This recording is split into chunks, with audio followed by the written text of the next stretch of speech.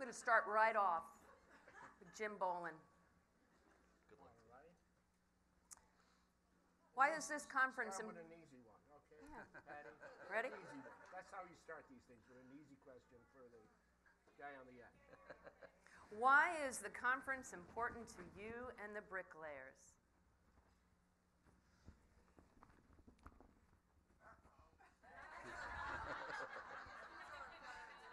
Well, you know, I learned the trade here in this area, in residential construction, and I didn't see any women working in it.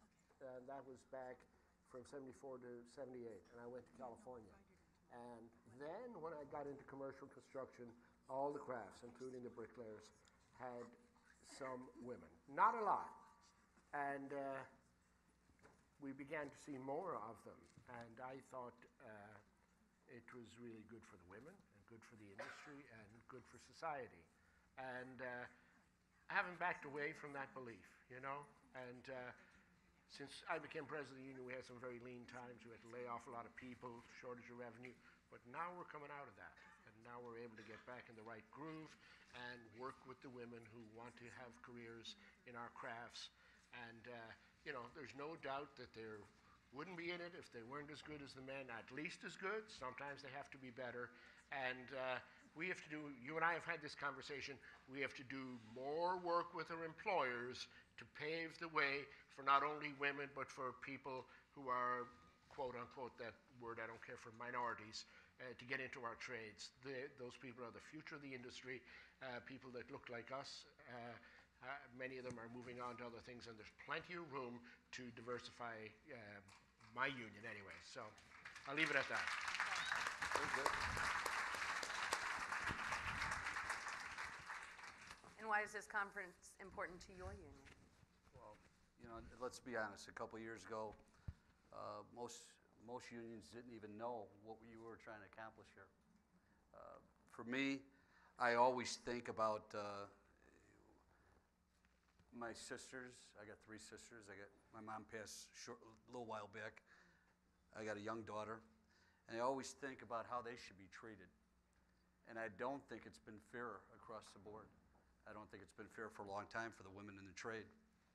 And I truly believe that they should be treated as our equals.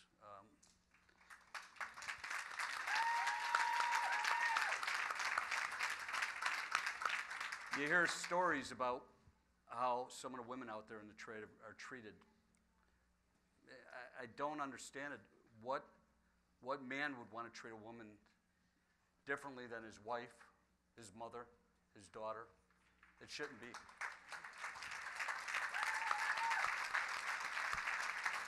So that truly is what's important to me. Is I see it growing. I see, you know, first of all, when they say unions are dead, you know, come on, you're showing a whole different thing here. This is unbelievable. Reports of our death are greatly mistaken. No, you got to have. You must be the largest growing service out there right now. Is women in trade. It's phenomenal. So I'm going to give you a new question. Or unless you really want to answer this one. That's fine. All right. Eric, can you please share one lesson from your own success in the trade do you think could help women advance? Well, we met on Thursday, and I had the conversation that I think the sister covered it quite well before. There is no limit to what we can do, man or woman. Mike, we can't hear. Hello. Outside voice. Hello. And what? Here. I got you. Thanks. As the sister said earlier, there's no limit, man or woman, to what anyone could do or achieve.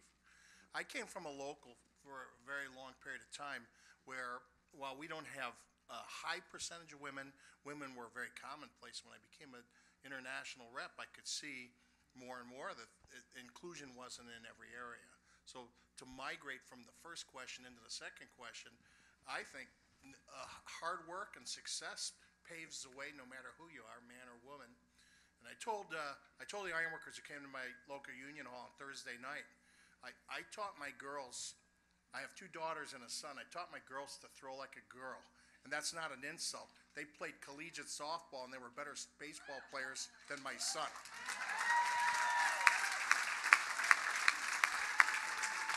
And so for me, it's all about hard work, and each one of you, President Boland said it quite well, many of the women had to work harder or endure more hardships along the way and just to be better or considered equals or rivals.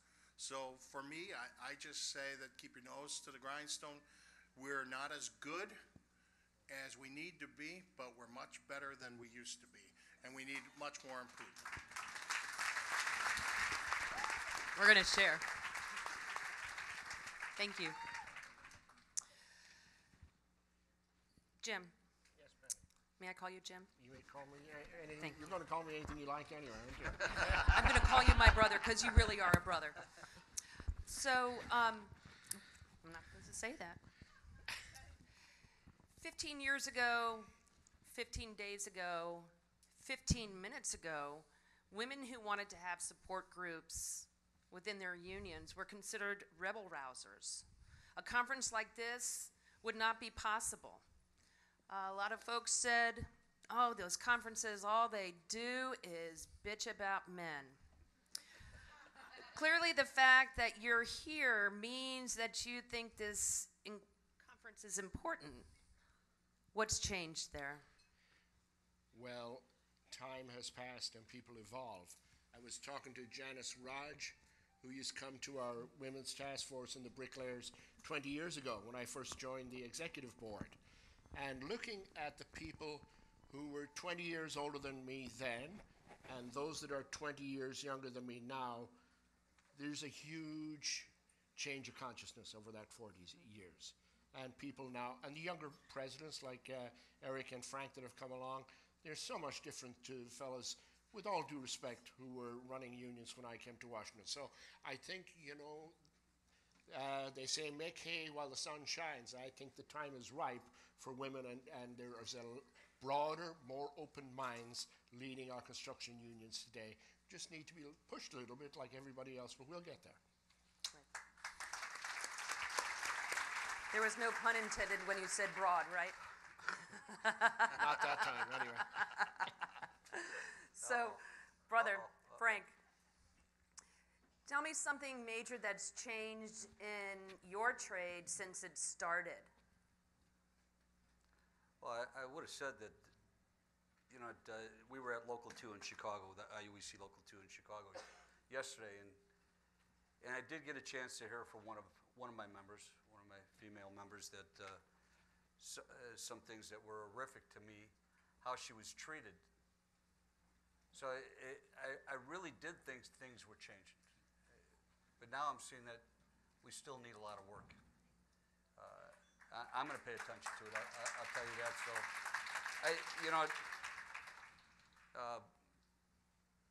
I heard James Boland talk about how things have changed. They have changed, but we still got a lot of work to do.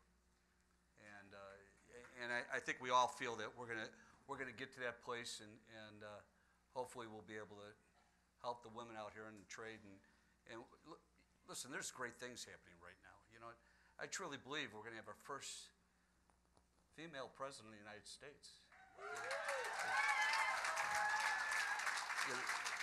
And if you don't mind, I just want to say this, and you need to know this.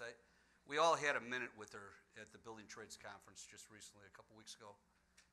And I said one thing to her. I said that my little daughter's in the audience right now. She got to hear you speak today to Hillary. And I said, you make her believe that anything is possible. So, and I could tell she was choked up over it, and I truly believe, I think there should be a commercial out there right now for Hillary that's showing a young girl believing that she could be the President of the United States, because a woman could accomplish anything. They've proven it. They've proven it throughout history. They've proven it just in World War II. If people forget, they were the ones working the factories. Absolutely. So I got a follow-up question. Uh-oh. I did it. So folks come to you and share that there are problems, that things aren't working. And so I commend you for saying that. There is a real hesitation to want to speak up that things aren't working, that folks won't get hours. A significant problem that tradeswomen have is they don't get the hours, right? There is a problem that in an apprenticeship situation, we will have sisters who will get dispatched out and they're checkerboarded. They get moved around because they're the diversity hire. Okay? And then we have folks who don't get enough hours. Brother Boland, I will never forget the conversation that we had at the conference last year. We tend to be closing the bar type of folk sometimes. Sometimes. And you were astounded by the number of sisters who came up and shared with you, I got problems with my hours, right? She had been in for 30 years. So tell me about that story. I heard a lot of stories, and I'm not sure that I can recall that one specifically. An example. Yeah, but I mean, people pay dues to unions to get representation. That's why you pay dues every month and pay a check off to get representation. And the collective bargaining is the guidelines for representation. It's a contract between the employer and the union. And we don't have a choice. We have to go out and enforce the bargaining agreement for everybody, you know, not just the ones who vote for you in elections. So you have to be fair and representative across the board. I have never seen that as a problem myself. I was trained as a young business agent to go make sure the African-American woman apprentice got on the wall and wasn't on the saw. You go down. And there used to be stories about me. When I came, it was, hey, let's get with it here. And we did that. That's just one example from my own life. But, I mean, it's just doing our jobs, that representation thing. That's all. And there's another thing, though, I want to spin off of that. Yes. You know, there's 3 young women now on our executive council. We got Ruby, Angie, and my friend who introduced me. Lily. And Lily. And they're on there for a reason. I mean, I was taught as a young person that parents and leaders lead by example.